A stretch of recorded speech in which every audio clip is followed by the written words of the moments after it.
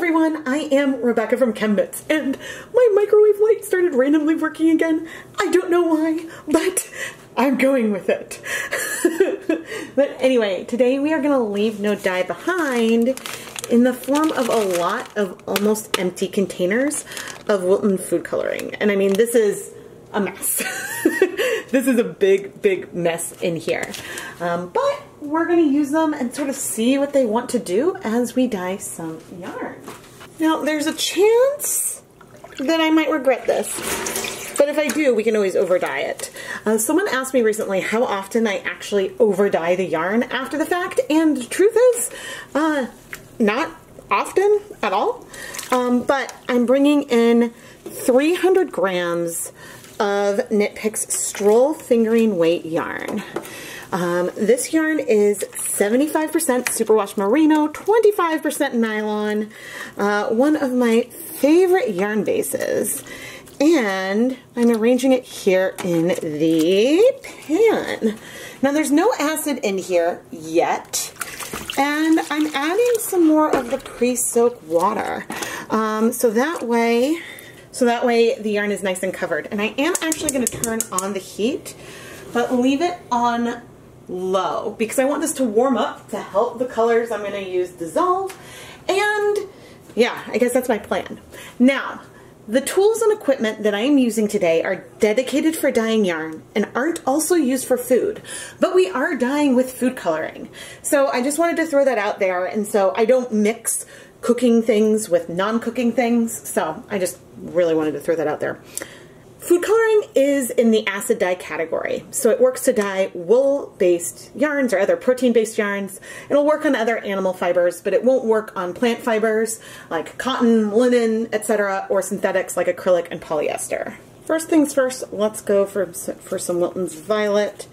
And honestly, I have no idea how much or little dye there is in them, and they've clearly got dye on the surface because there's some green coming out here, and I am super randomly just adding this in, grabbing the dye and pouring it on. So this is just going to be super random, and I'm going to be trying to use up as much of the dye as I possibly can. Now, as the water gets warmer, this will get a little easier, and it's not going to be perfect because, well, I'm not going to be able to rinse it all out completely, but we will do our best. And there's still more in that one, but I'm going to come over and start doing another color, like a teal. And actually, I think I will add vinegar sooner rather than later, so that way things can start striking. But as I do that, I will leave that there. Alright, I'm going to come over and add 1, 2, 3 tablespoons of white vinegar, and it will move around as I do this. Now, the dye likely is not penetrating very far into the yarn. We will be flipping and layering colors. That at least is my plan. And no, Rebecca, you're not going to hang on to all these tubes. I was sitting there wondering, like, ooh, can I use them for something? And the answer is no, you should not use them for something. There might be little bits of dye that doesn't get used up, and I'm not gonna worry about it. Oh dear, this one's a mess. It's time to let some of this go. Let some of it go and sort of move on from what's here in the leftovers. But I think that we're going to create something really fun. And I don't know, I mean, I think that these leftovers are going to go further than I expected. I don't know if I want to, for example, bring in some other colors that are not as cool toned as these ones that I've used so far, but we will pay attention to that as we proceed. And I'm trying hard to not make a huge mess. Here is a different type of bottle. One of our Colorite bottles. And the thing about this that is fun is that I am just like randomly filling and emptying things. And so I could have filled them not in a pan to try to use and do something, but something about this is unique and fun. But shaking it up, there's no doubt that we're going to have breaking in here. Mostly we have probably red 3 and blue 1 in here so far, with some bits of yellow as well. Okay, that is pretty empty. But anyway, this is my plan for today. So I will be proceeding and adding more color. I think that, I mean, as I press down, I can see that there is still color, and if I move, you can see that there is color that hasn't absorbed yet. It is not warm yet. It is still very, very cool, and the acid hasn't gone everywhere. So, yeah, I'm going to speed things up and actually probably turn up the heat into medium and carry on. I continued adding more of those empties, the same colors that I'd already introduced. And honestly, I love the colorway that we're creating, but there is a lot more pigment in these jars than I thought, which is probably the reason why they're leftovers and I held on to them, because I couldn't bear to get rid of them. And so we're getting something very like watercolory, mermaid-y, broken. And so I've got plenty of violets and other blues in my leftovers. So I think I'm likely going to stick with that color family. If the jars had been a lot more empty, then I probably would have brought in more colors and spread it less. But anyway, then when I was satisfied with the color on the one side, I decided to let things sit for 10 minutes, and then we're going to flip the yarn. And I know that flipping the yarn probably will result in there being some blues that are spread out all over. In some places the colors might have struck already, and in others maybe it hasn't yet, but ultimately that is okay. And I was really curious to see how much the colors had penetrated to the other side before I started layering on the colors afresh. The other thing that flipping the yarn did was help distribute that acid that we had set up for this project, but really hadn't distributed very well through, so moving the yarn will help with that. I did add a vial of Wilton's Black into the mix because blacks really are like a purple, but they do actually have some yellows and stuff in there. And so the side and the colors on the second side look fairly different, but I do believe that we will be flipping again because there are sections that need more color. And we'll be likely adding more of the black and more violet because I have a lot of nearly empty violet containers. I wonder why. But I did go ahead and add 3 more tablespoons of white vinegar, focusing on the sides that were more pigmented, and then we waited another 10 minutes before moving the yarn around again. I am really glad I decided to dye 3 skeins, because if it was just one, like, there would have been way too much dye. Bringing in some more colors and royal blue, I started not waiting very long in between flipping the yarn, adding color, and just looking for spots that I thought needed to be broken up. And we've ended up with a beautiful, very Rebecca colorway. Very, very Rebecca. In the end, I did add a little more water, added a little more dye, and then turned up the heat so we would be just below a simmer and let everything heat for 20 minutes.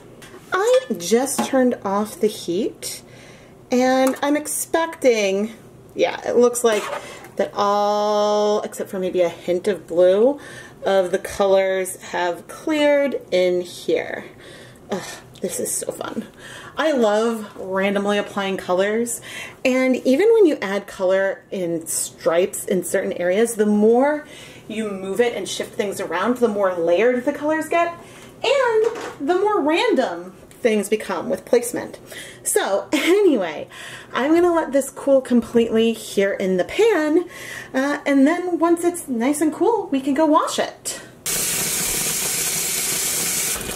The problem with not knowing how much dye we added means that if we see bleeding, it's hard to troubleshoot. Certainly, if you use way too much food coloring, you can then start to see some bleeding. But I think you'll also see that the black areas are gonna look purplish or red. It's sort of a hint now, but I don't know if that's coming across on camera. So I'm not seeing bleeding yet, but let's add some soap. Just a little bit of some clear dish soap. Because sometimes some of these colors might have a little something. But we are using cool tap water for the washing. I don't recommend using hot water at all.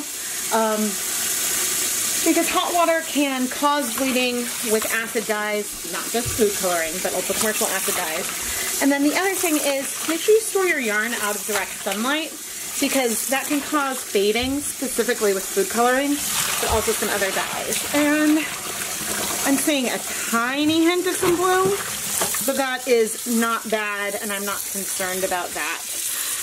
The times when you start to worry about bleeding are when you see bright color coming out, or when you see color coming out and then the color that you see in the yarn reducing in a noticeable way, because that happens when things definitely are not set. But a little bit of some blue runoff is not super unusual. If it got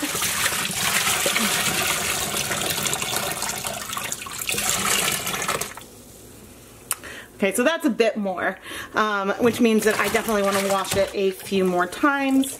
I didn't see it in the pan, but soap can help loosen up excess dye. The one problem in the winter of doing this is that it is so cold. But this is the reason why we wash it, and I recommend doing a bleeding test before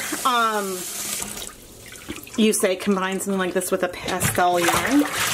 But now what I'm gonna do is, I had just said don't use warm water, but I'm gonna add warmer water here, plus a splash of white vinegar.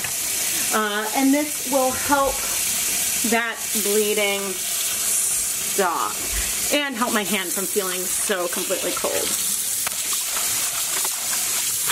So the amount of bleeding we're seeing still is not troublesome, but is not a level that I would ignore. But you can see now that with that addition of vinegar, that color is not in that rinse anymore.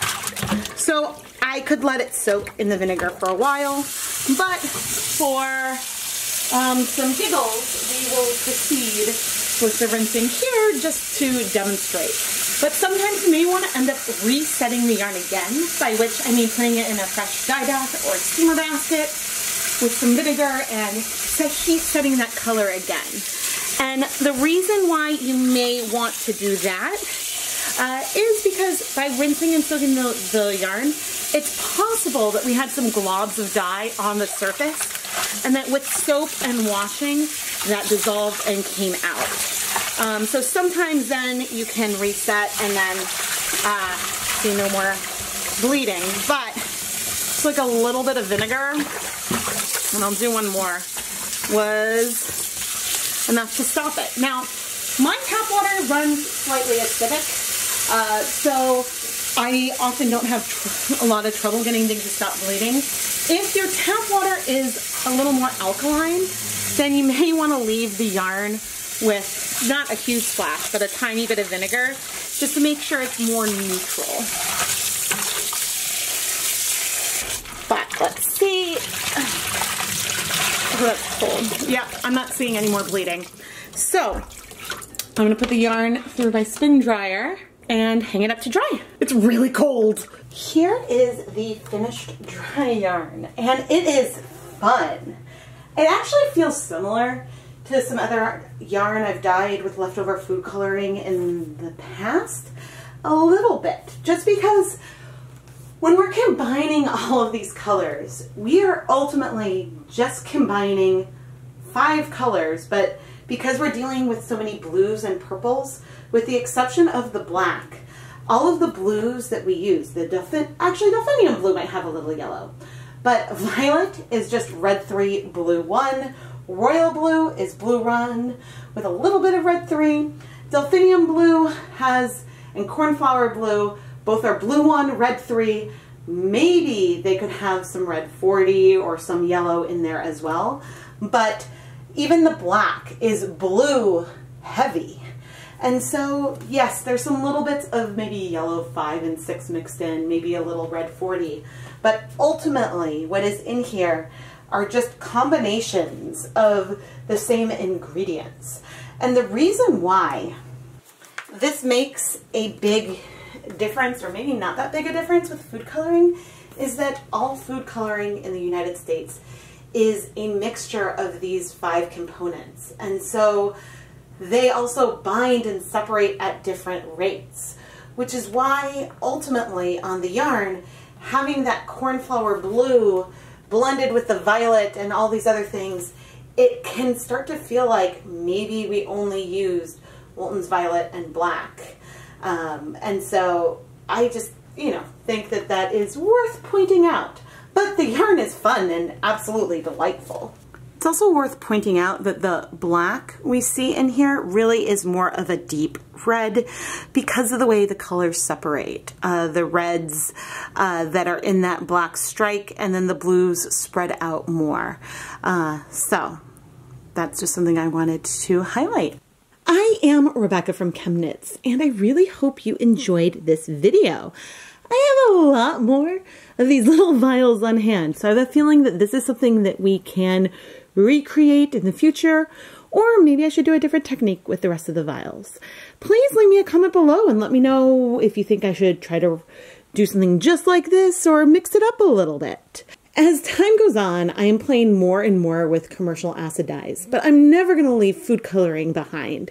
I love it. It's how I got started, and it's a really beginner-friendly way to figure out if you enjoy the hobby and the process of dyeing yarn at home. If you've enjoyed watching my journey, please make sure you're subscribed and have your notifications on by pressing that bell. Watching and engaging these videos is the biggest way that you can support the content here on the ChemKnits Tutorials YouTube channel.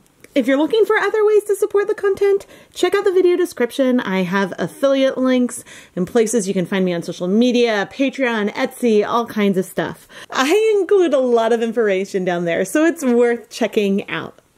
Thank you so much for watching.